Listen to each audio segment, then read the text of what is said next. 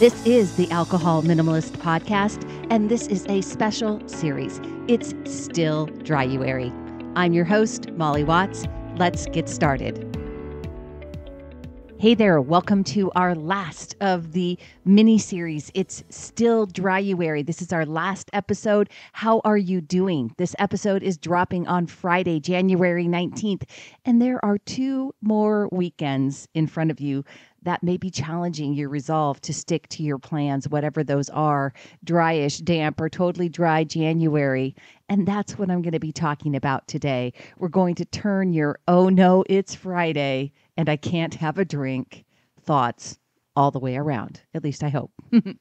Before we get there, I have to tell you that I've been a little remiss in my duties here in these mini episodes, at least in mentioning that in the show notes of all of these episodes, there are free resources that I've been including there.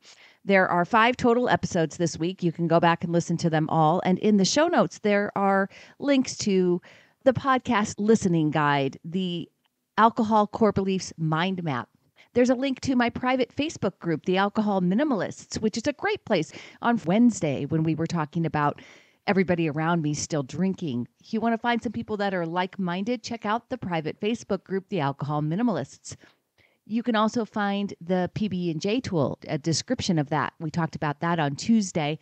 And on Thursday, I don't even think I mentioned it in the episode, but yesterday we talked about when you've already drank off plan. And I included in the show notes my reflection and recovery worksheet. So again, lots of free information and support if you're looking to extend, even just get through Dryuary, or if you want to extend your Dryuary goals into becoming an alcohol minimalist and creating sustainable change for the rest of your life. Okay, on to the weekend and what that brings up for so many of us. And listen, I really do understand, because for me, the days that I'm most likely to include alcohol in my life now are the weekends, especially Friday night. It's the end of the work week. It's the end of the grind, right? It's my chance to let loose, to have some fun.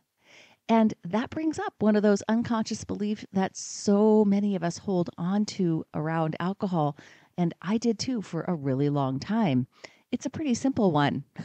We believe that alcohol makes things more fun. Oh, I hear this one so often. And it's easy to understand why we might think this, right? For most of us, we likely started drinking in social situations, at parties, at special occasions, events, holidays, you name it. I know I certainly did. I didn't start off drinking every day. I don't think many people do.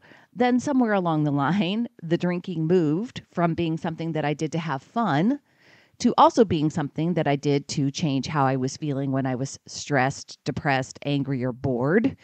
Somehow, instead of it being just for weekends and vacations, it then became daily.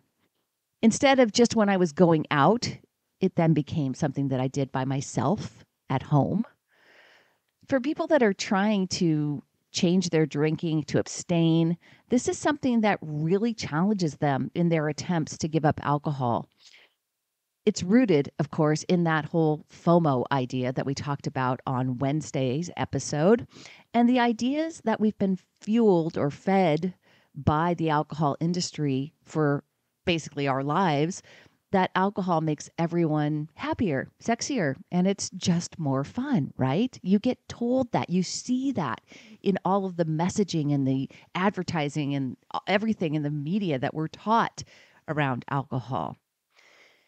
I'll tell you what, when I was drinking 3 to 4 drinks every night, I was definitely not having fun. I was tired, lethargic, prone to crying. Now, I know that there are some of you that swear that having lots of drinks helps loosen you up, helps you lose your inhibitions. And I've shared, even in this mini-series, the science of how alcohol does impact several neurotransmitters, which create that euphoric feeling in your brain and slows down your thinking process, which feels relaxing to people. And it's true that this therapeutic effect of alcohol and that euphoric, relaxed feeling, it happens, but it only happens at very low levels of blood alcohol content.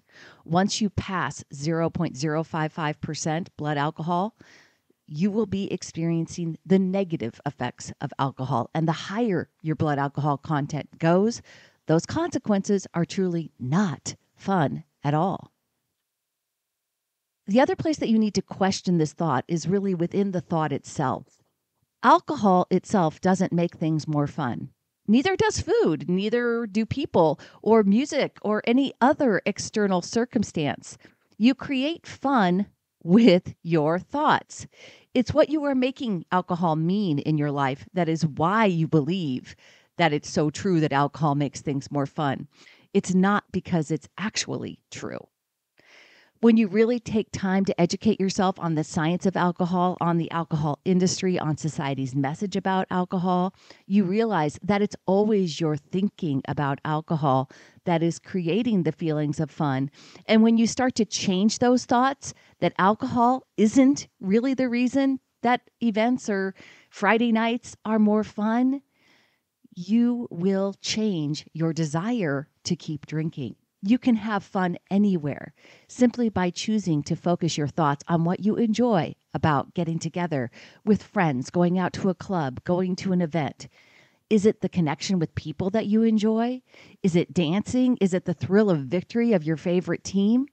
Trust me, you can choose to have fun with or without alcohol.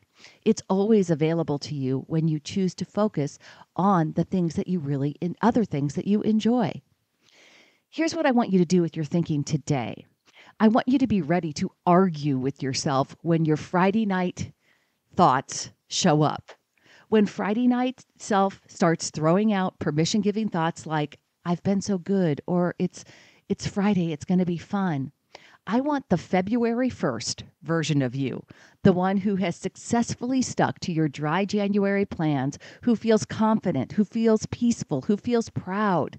I want that version of you to argue with those thoughts.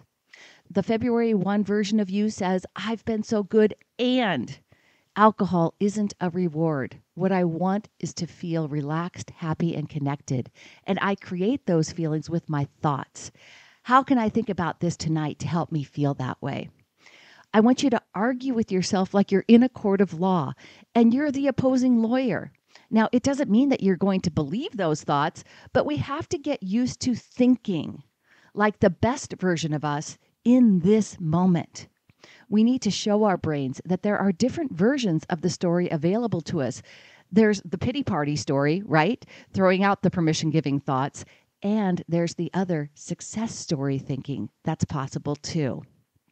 You need to stop telling yourself that you can't drink or you're not allowed to. First off, that's not true. You absolutely can drink. You are choosing not to. When you tell yourself you can't, you create a feeling of deprivation. When you change that thought to, I'm choosing to be alcohol-free today because I'm learning how to be someone who desires alcohol less, I'm rewiring old pathways, and including alcohol-free days helps me do that. That thought does not fuel the feeling of deprivation. It fuels a feeling of calm, of empoweredness, and optimism even. Now, I want you to know that our lower brains, the reward center, the habit parts of our brain, it doesn't typically just give up with just one thought, okay? It will try other thoughts to keep that habit in place if it doesn't get the reward that it's seeking in the moment. And that does not mean that anything has gone wrong. It does not mean that you have a big problem. It's just the way our lower brains work. And it doesn't mean anything about you or your ability to create sustainable change in your life if that's what you want to do. It's a daily practice, and that means that you're going to have lots of opportunities to keep doing this work. And that isn't a bad thing. We get to choose what we make it mean every single time. All right, my friends, this is it for this mini series, and I hope that it's provided some great tools, some great new ways to look at what's driving your desire to drink. And if you'd like to extend this work into the rest of your life, I am here to help. Check out www.mollywatts.com/workwithme. I have options for self-changers, for group coaching, and my brand new one-on-one 12-week coaching program.